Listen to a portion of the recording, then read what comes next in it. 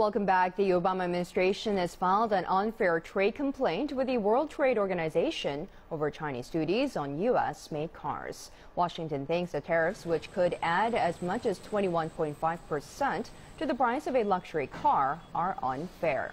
The comments coincide with Obama's campaign tour of the car-making states of Ohio and Michigan.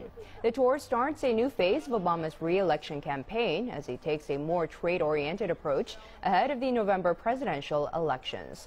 Obama has boasted that his administration brought trade cases against China at a faster pace than the previous administration.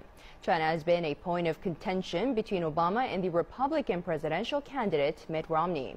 Romney has accused Obama of being too soft on China, while the Obama campaign accuses Romney of promoting the outsourcing of jobs to China.